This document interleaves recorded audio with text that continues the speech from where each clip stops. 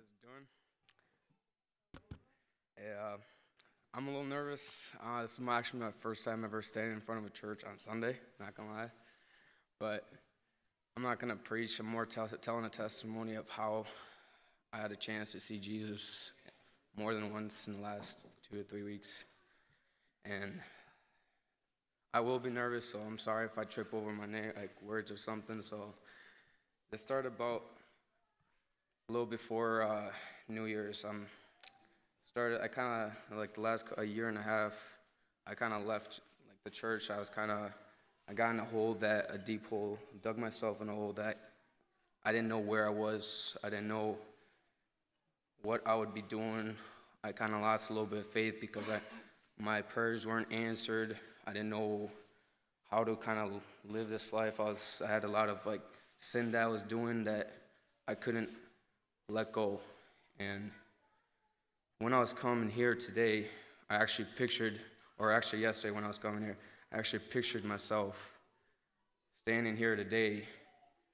The reason why I know the Holy Spirit was letting me see that picture is because I saw trees in the background, and in the same little image I saw trees in the background. I didn't even know you guys had those little big white trees in the reeds. I didn't know you guys had that, and I pictured myself being here and without actually seeing that. And that's when I know the Holy Spirit's in me, telling me to be here, telling you guys my testimony.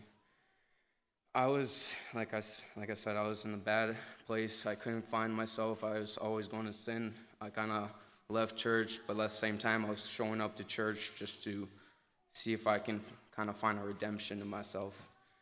And this was going on for a while, and I didn't really want to leave that hole because I was a little comfortable with the sins I was doing. It's a place that you feel like you're not safe, but you're just comfortable there. You just you have nothing to worry about. I started doubting myself every time I pray. Every time I ask God for something, I doubt myself. I'm like, I don't know, just like if you're there, could you help me out with something? But if it doesn't come true, I'm like, well, I guess I just started doubting myself more and more and pushing myself. And I realized in the last through 2 to 3 weeks, that doubt is what the devil uses to push you down.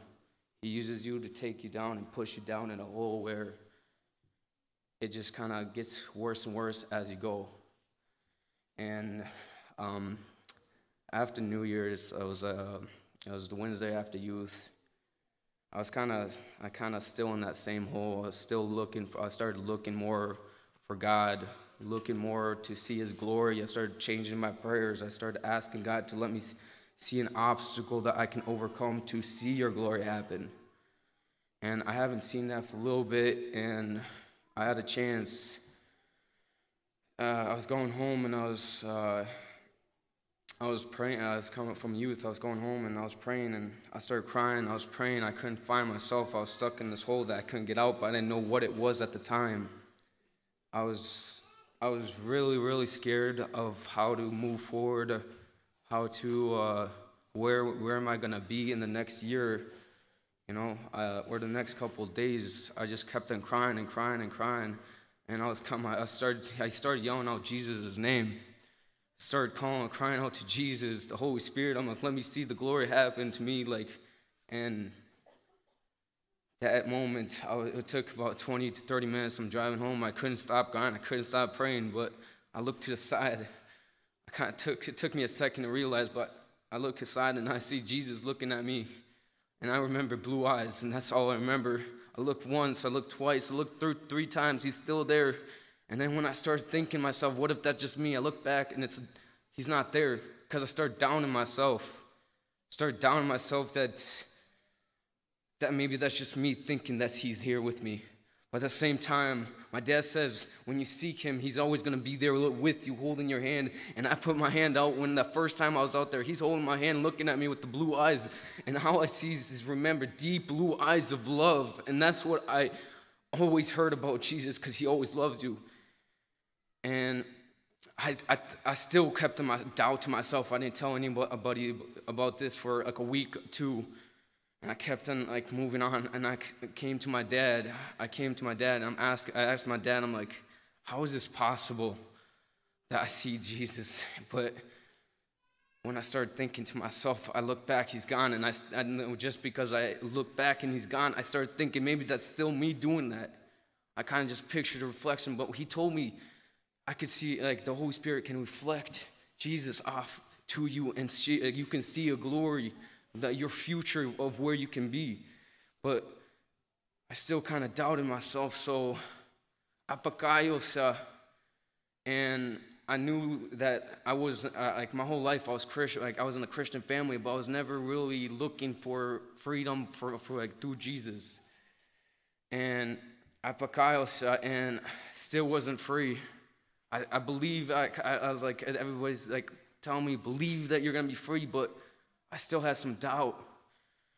And there came a time that we were praying for tongue for other people, and I came just to поддержать these people, the kids that were trying to, and I had a chance to исповедоваться, tell my sins that I'm stuck, the ones I have in my head, rolling through my head, the ones that I can't get away. I had so much doubt that I'm going to be saved from those sins because it hurts me every time I think them. And I had a chance to sit down with a slujитель, and he told me, the only way is to believe and seek Jesus, and you're gonna find that freedom. Just keep on seeking it, and just don't look back on those sins.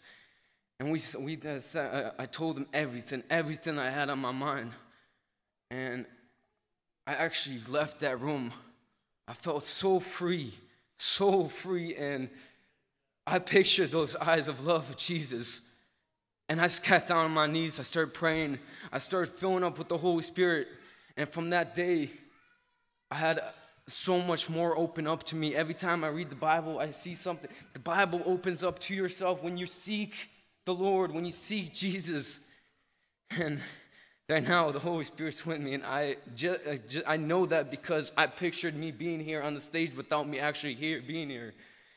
And that Thursday, we prayed, and I was just filled the whole time I was praying. I was just filled with the Holy Spirit. I knew that He was with me, but at the same time, for some apparent reason, I still had a little bit of doubt. I don't know what it was from. And then comes Friday, we had night service, back to Thursday, I actually was praying for something else that I brought someone else in about a year and a half ago. Something happened that I'm not gonna say what exactly. It is about a girl. I'm not gonna lie, but it's from there. Someone said something happened that I got scared, and from there I started getting doubt, and I brought her in with me with that, and when it came on that Thursday, I got an answer from God that I was seeking for half a year, and I started getting a lot of doubt because I didn't get any answer from Him. I just got a clear picture, empty picture. I never had no answer. And comes Friday, God gave me a simple no. He gave me the most simplest no, and I didn't know how to believe that because the same thing, I had a doubt in the back of my head saying that this is me thinking that. And at the end of the day, I come up to this person and I ask her, and I got the same exact answer that God gave me. He gave me the same exact answer that I was looking for a while. And that's when I was like, my faith was like it started burning. I'm like, wow, I wasn't even mad that it was like a no, but I was shocked that it was the same answer I got from God, because I started praying. I asked Him to show me a sign. My prayers, it's like more of I pray to give me an obstacle that I can overcome and see the glory happen. And when that answer came, and I was like, and that's another little thing that I kind of witnessed that in that 3 weeks that me trying to find the Lord, like my dad telling me that like you can reflect Jesus off of you, and I got an answer that I was looking for a while, and my faith kind of came up, but at the same time, the next day I fell again. I kind of went back in sin. I started watching videos, movies. I didn't know where I was gonna end up. I was kind of scared at that moment. And then comes Sunday. I don't know why. I walk into the church. I'm filled with the Holy Spirit. I don't know why. I'm just the first prayer, just to pray about the church that's gonna happen. I was already filled with the Holy Spirit. I couldn't stop myself. The prayer stopped. The second prayer, first preacher comes up. He starts talking about the Holy Spirit and how it helped him in his life when he actually started seeking the truth.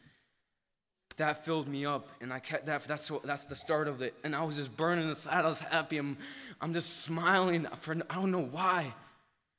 I don't know why. The second preacher comes out. He's talking about how the Holy Spirit guides you. He shows you the little things that you're seeking, but you have to seek and you have to believe that he's gonna show it to you. The third preacher. This was my final. Like today, a righteous man falls 7 times and gets back up, but the sinful one falls once and it doesn't. And today the brat was talking about that, and that filled me up, and I'm like, I know I have to be here telling everybody. And that's when the preach didn't even start. I fell down. I'm just on my knees. I didn't fall on my knees. I'm trying not to fall on my knees. I'm holding myself. I'm crying. I'm shaking. I just can't wait to pray. I can't wait to praise the Lord. And right when the preacher, people came up to me actually saying, "Are you okay?" I'm shaking. They think I'm like lost somewhere. I don't know, but I'm just shaking. I'm like, yes, I'm happy. I'm happy. I'm filled with the Holy Spirit. Everything from the beginning, it's filling you up. And I pictured those eyes of blue love. I picture those eyes of blue love that I can't get out of my head. It's rolling it's literally rolling out through my head. I seen Jesus sit by me more than once because I was seeking his glory. The Holy Spirit reflected me he showed me him. But I was stuck in a doubt that I couldn't get out, and the devil used that doubt to push me further in that hole. And at the end of the day, I was actually kind of happy. I was comfortable in that hole. I didn't seek him, but at the end of the day, Jesus is reaching down to you guys. He has his arm here looking at you. I love you. I love you. I don't want you to leave. But if you don't want him, he's gonna go. But he's there looking down at you. I love you. You're the reason why I was on that cross. You're the reason why I'm there. And that's what I saw. And when that prayer ended, I got on my knees. My hands got up. I didn't even do it. It just raised up. I was praising the Lord because I kept on seeing those eyes of love. And I pictured them pull me out. I was stuck in a hole of doubt that the devil used to push me down. And I know right now a lot of people are stuck in the same hole. A hole of doubt that they don't know how to get out of. And at the end of the day, Jesus is still looking at you, waiting for you to grab his hand. But you have to make that first step. That first step to glory. And that's the light and the way to save. And after that, I'm still happy. I'm so happy. I'm just filled with the Holy Spirit. I couldn't stop praying. I felt the Holy Spirit in me was leading the whole preach, leading the whole prayer. And I felt so great when I finished. When I was done praying, they stopped the prayer. I walked back to the other room, and I'm praying in the other room. I'm crying. But they pulled me back. They pulled me back in the front, and they were trying to figure out, why am I so happy? Why am I praying so much? And why am I crying?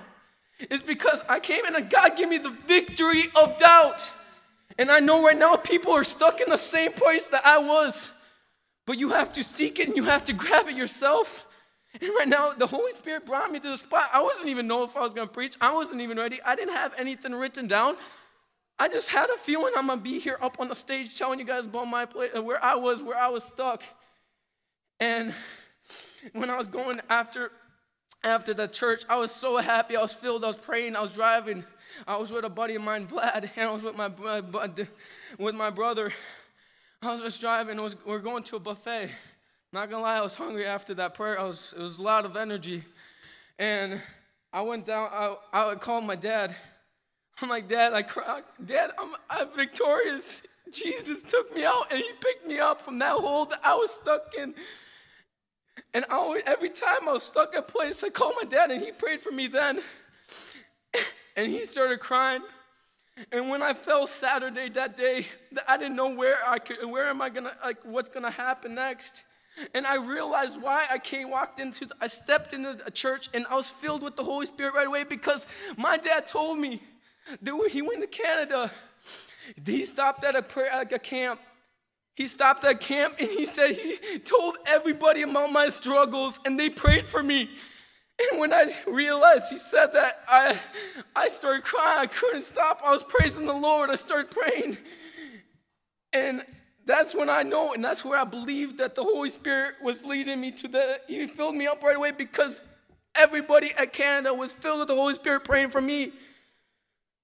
And I was just, that another thing that opened up, and that felt so good when he said that, because I was stuck, I was lost, I didn't know where to go.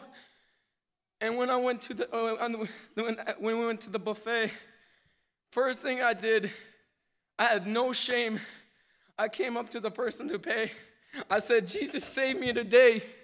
I grabbed his arm and he pulled me out.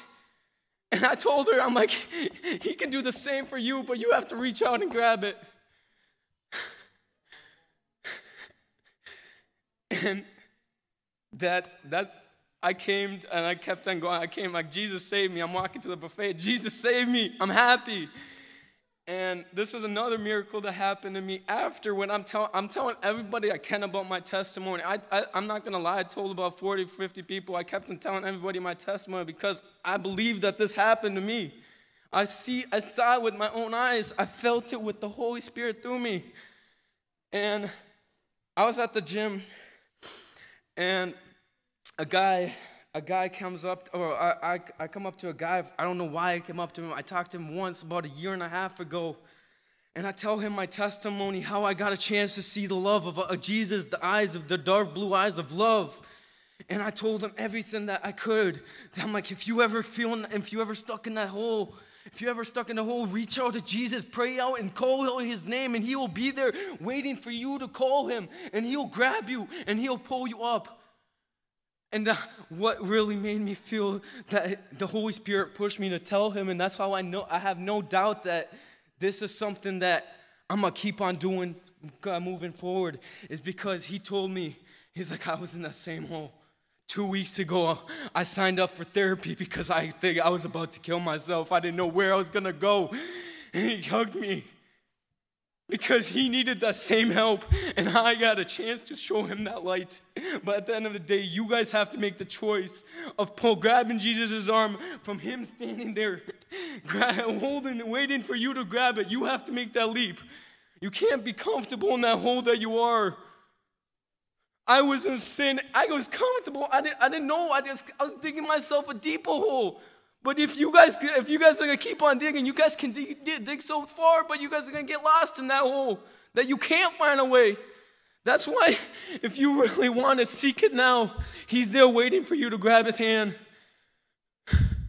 And amen. I just want everybody to know that Jesus loves you. And I had a chance to see the love of his eyes. And that's the best thing I've ever witnessed. And I want to...